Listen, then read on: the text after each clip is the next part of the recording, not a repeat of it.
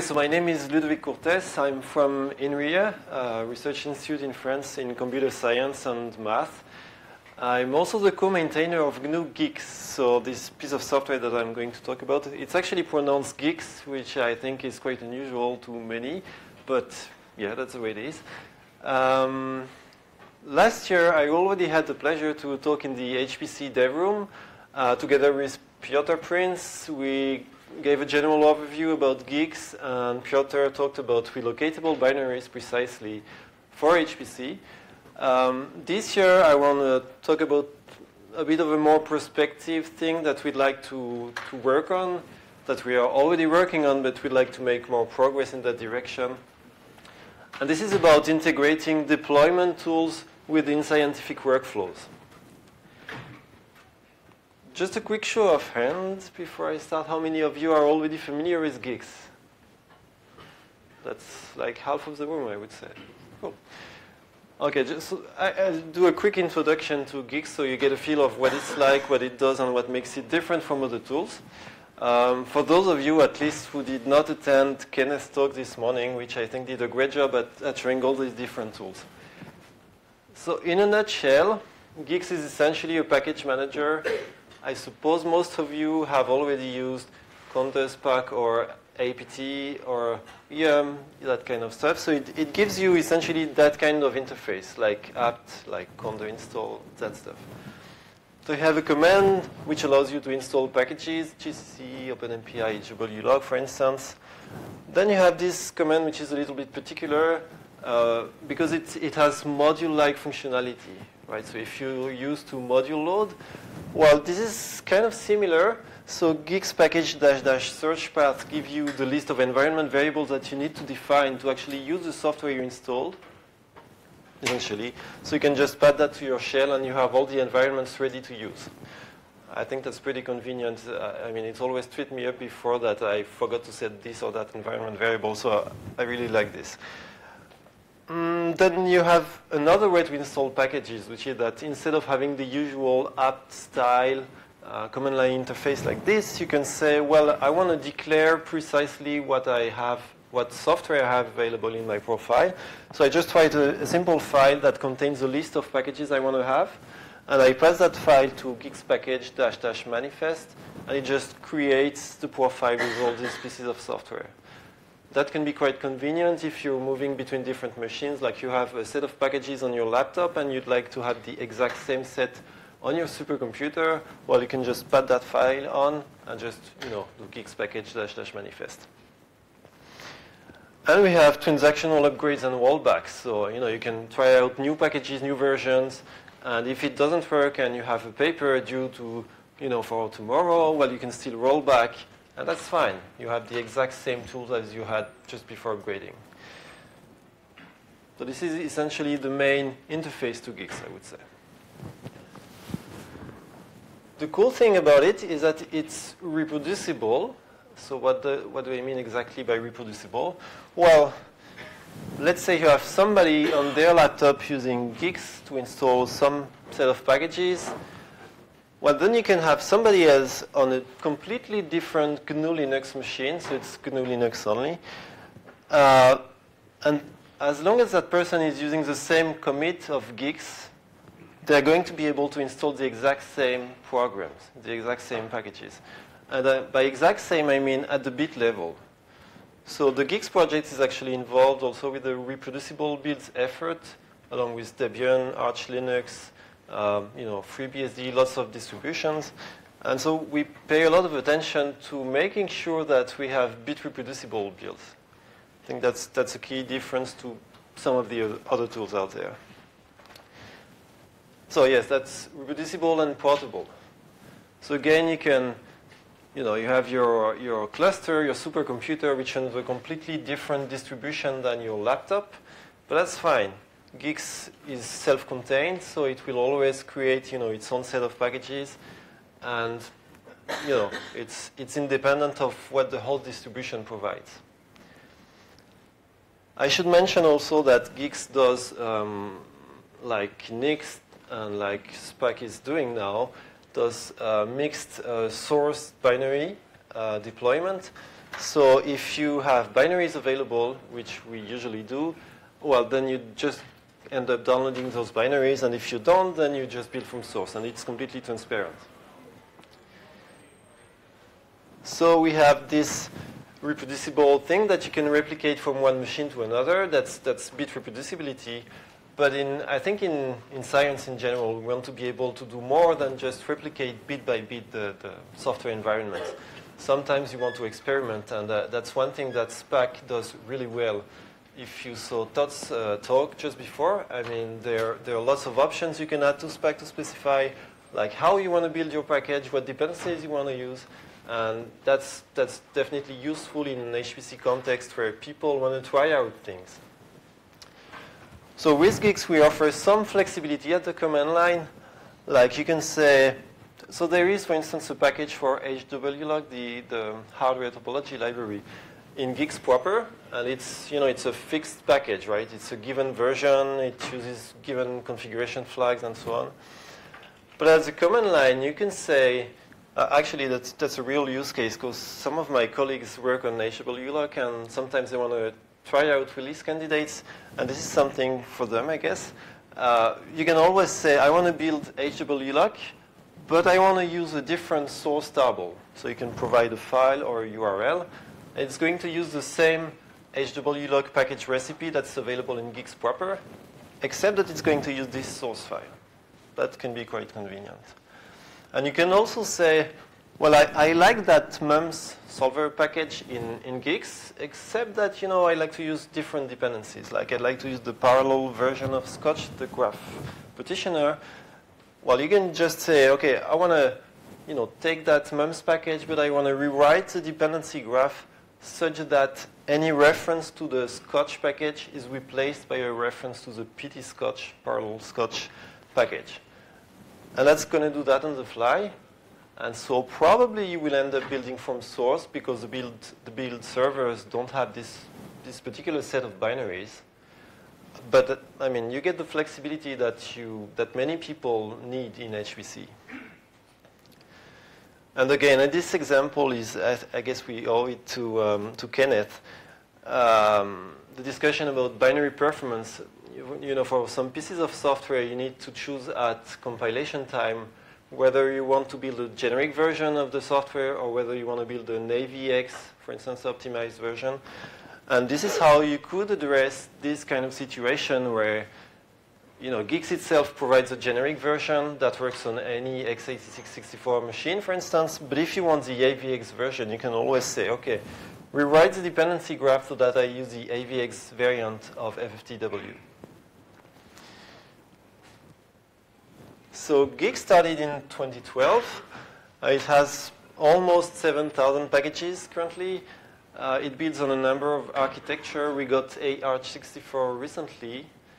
And we have a continuous integration build farm that provides binaries at this URL. The last release was in December last year. I think we could be doing a better job at making frequent releases. We're working on it. But we had like two releases last year, I think. And the new thing compared to last year is this Guix HPC effort. Essentially, we realized that some of us in the Guix community, so Guix is not initially designed for HPC at all. Well, I mean, not specifically. But it has good properties for HPC, like the fact that you can install packages as a user without being root, and you have a lot of flexibility, and every user can decide what packages they installed. This kind of property is quite useful in a cluster, typically. So we realized that actually several of us in the Guix community were already doing HPC stuff and using Guix in that context. So we created that Guix HPC effort.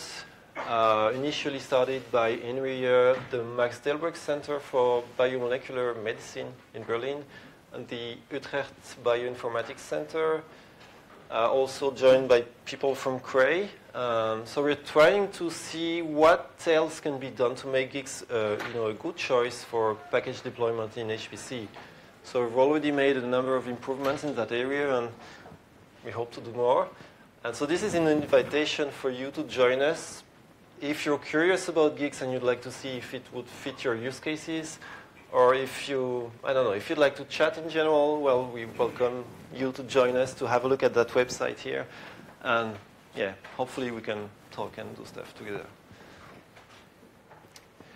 Right, so I don't know if you had the opportunity to go to the Unix history keynote yesterday. I think it was pretty cool, pretty interesting. And Unix has this well-known motto of having one tool for a job, one tool that does one job and does it right. I think we all like it. In general, as a concept, it's a pretty good idea because it means that you have to create tools that can be composed together, right? And the general idea is sound. I mean, it makes a lot of sense to me. Yet in Unix, composition of programs is a bit limited. Like, essentially, you can share text through pipes or through files, stuff like that. And so you can compose things like cat and WC, you know, stuff like that. That works well. But if you're trying to compose other pieces of software, sometimes it doesn't work so well because you want to share higher level concepts, not just strings of text. And I think this is what led us to what I call the archipelago of tools that do one thing. So we can see that in HPC on clusters, I think. We have tools like, let's say we have APT here, which is a tool that is used to deploy software on the main distro. And then somewhere we have, I don't know, EasyBuild Conda, which is a tool that users or sysadmins actually use to deploy more software. And then somewhere around there we have the batch scheduler, which simply ignores the whole issue of software deployment. And then again, we have CWL or Galaxy, for instance, which are tools to run pipeline workflows. And again, they mostly ignore the issue of software deployment. I think that's a problem. I think we could do a better job if all these tools, these different tools, could be made aware of software deployment. Right? This is what we're trying to achieve with Guix, actually. We're trying to put reproducible deployment at the center of the stage and to provide tools that can be used to build applications around the notion of package and software deployment. So let me give a couple of examples. So as I said before, Guix it initially started as a generic package management tool, right?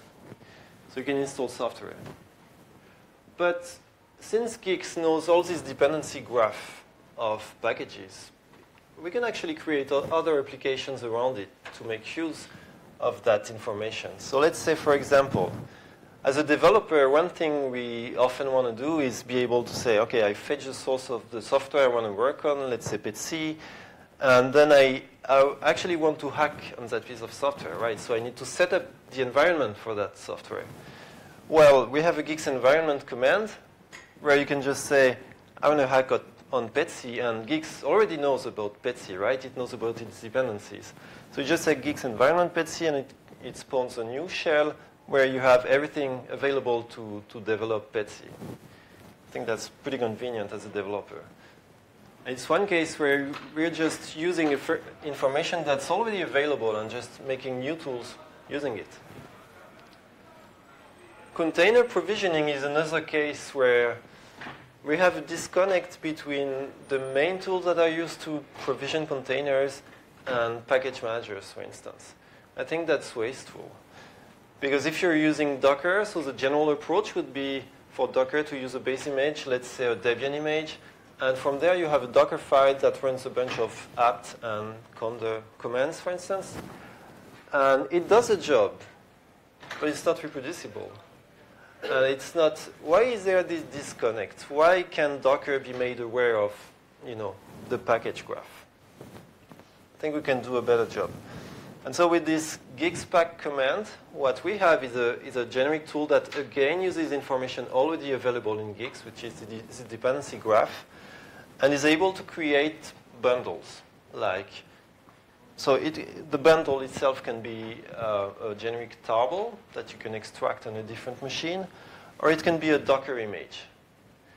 And you can create that Docker image, and here what we end up with is a Docker image that contains HWLock and all of its dependencies. And from there, I can just take that image, pass it to someone who, well, maybe hasn't seen the light yet and is not using Guix, and they can still use that software in using the tools they're familiar with. So I must say I'm a bit of a programming language geek. So I'm trying to do a very weird exercise, which is to talk about functional programming and scheme in an HPC track. I hope that will work. We'll see. I couldn't help but tell you a little bit about the underpinnings in terms of programming language features that we have that make this possible. So let's see. So Guix itself is written in Scheme, which is a functional programming language of the Lisp family. In Scheme, we have expressions. So this is an expression, Scheme expression. As you can guess, it's basically like it simply invokes the LS-topo program, right? So it uses the system star function, which is like the system function in C, roughly. And this is an expression, okay? If we had a quote right here, then what we get is an abstract syntax tree. So it's an unevaluated expression, so to speak, or a stage expression. So I can take this, I can write it to a file, or I can send it over to a different machine. But of course, if I send it over to a different machine and I want to evaluate it there, well, as you can guess, maybe it's not going to work, because this bin LS-topo thing actually means something, right? It refers to software. And the expression here doesn't capture the fact that I'm referring to the LS-topo command of HWLock. So we need something more. And in Guix, we actually extend the programming language with an additional stage notation, which is this hash tilde thing, where here I'm saying, okay, I'm building an expression, but it refers to a specific HWLock package, right? So in other words, we have an expression that is aware of the deployment needs for itself, right? It carries information about what software needs to be deployed for the expression to actually work. And again, this HWLock here, it's actually a reference to a variable, and that variable describes a complete graph, right? This is HWLock. This is what's going to be deployed when I evaluate that expression, let's say, on a remote computer. And so we've put deployment within the language in a way. And when we had that, well, we can start building applications around it.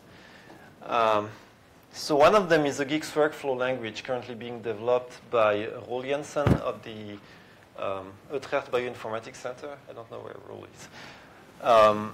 It's basically using that feature to make deployment a core part of the workflow language. I don't know if there are bioinformaticians in the room. Yeah? Okay, so I'm not a bioinformatician, right? So I'm trying to explain the whole situation. But basically, in bioinformatics, people run big pipelines, right? They have lots of different tools in lots of different languages, and they compose them to build, analysis of DNA sequences and stuff like that.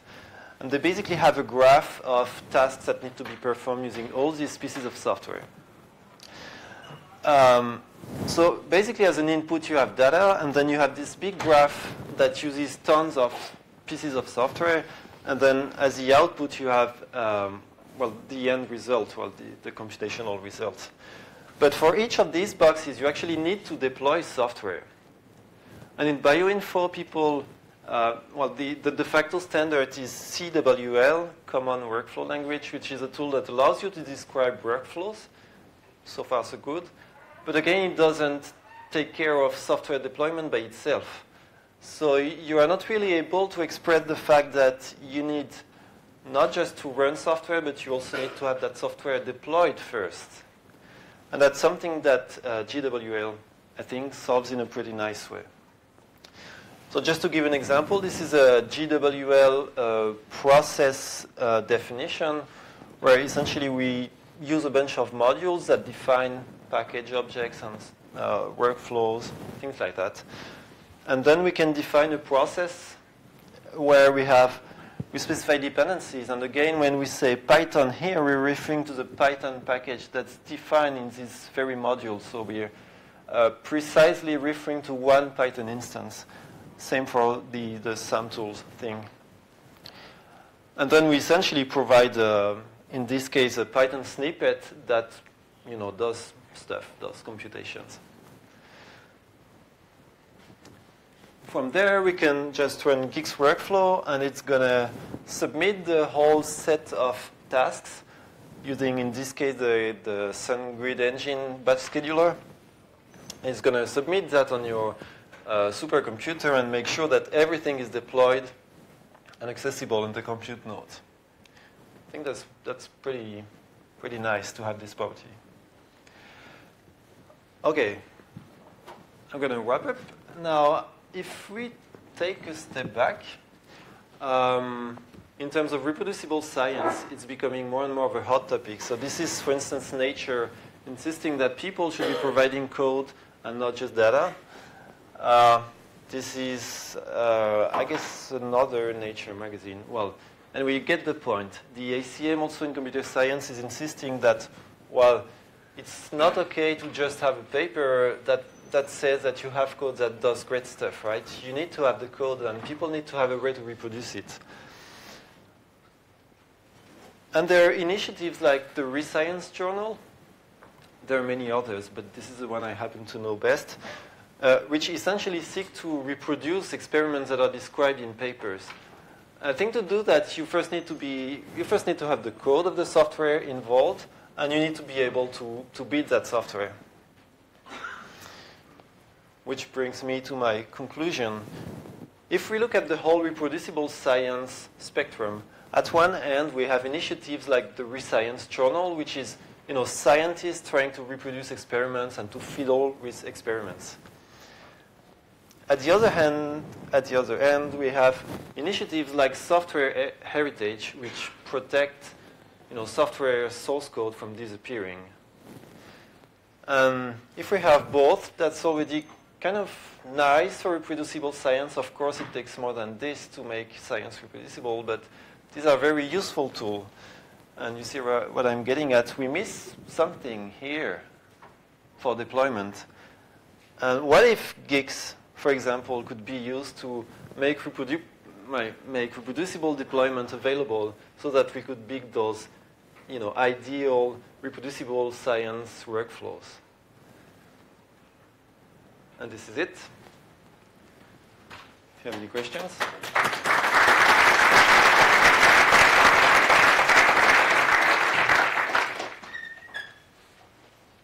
Yes. So, when you decided to create a new workflow language, and there are plenty of them, we settled from the beginning to the CWL and extend it to install this package. So CWL is based on Docker containers. You could have extended it to make it install Guix instead of creating a new language. All right. So let me repeat the question. So essentially, why did we create a new workflow language? This is actually not my work, but I think the main motivation to create the Guix workflow language is to incorporate deployment within the workflow language. So from my understanding, CWL, for instance, so there are two main ways to use it. Either you just do deployment by yourself, and that's it. CWL doesn't care at all. Or you can use Docker images. And CWL, in a CWL spec, I think you can specify a Docker image. But it's still up to you to actually create that image and deploy it on the node and so on and so forth. So, I mean, I can understand your argument, which is that CWL already exists and there are lots of tools. And yeah, that is great. I think we have an opportunity here with GWL to actually make things simpler, right? To have deployment be part of the whole workflow management process. I think that's pretty useful, even though in some cases, yeah, probably people already have their CWL workflows and they're not going to switch overnight, right? Yes? How's the data managed in GWL? So you skipped over the part of the script what the input files were. Right. I'm just curious how that works. So the question is, how is data managed in GWL? So, yeah, we had a discussion about it. So I'm not an expert in terms of design of GWL, but basically the issue was, how should we treat data? Should we put in that store, that GNU store directory that Guix uses? Because it's content address, at least for data. So that was one option, but the problem is that data is typically very large for bioinformaticians, and so they just didn't want to have that bottleneck, which would be the central store. So data is treated out of band from a Guix perspective. So I don't know exactly, maybe we should discuss afterwards, but I think GWL arranges to have data stored outside of the store and just make sure it's available on the compute node. Yes? Yes? You talk about, I knew actually, so you talk about the integration continuum building systems that you Yes. And just really quick, what did you do? Did you integrate one framework like continuous integration building when you have other options, for example, build or something that you just focusing on your build system, and so why do you integrate yours? So the question, if I understand correctly, you have a framework that's just doing continuous integration system. yeah. For example, build roads, and you integrate in your package. You integrate the opportunity to do an integration continuous system. Right. So the question is, why do we have a specific continuous integration tooling? Roughly, Yeah. did I get that right? Yeah. Well, continuous integration is very important to us because we need to be able to distribute binaries of those packages. So we need to have servers somewhere building packages in advance so that when users actually try to install them, binaries are already available. So that's why we're doing continuous integration, and also obviously for QA. Yeah, I think that's the answer. Yeah. Okay. Thank you.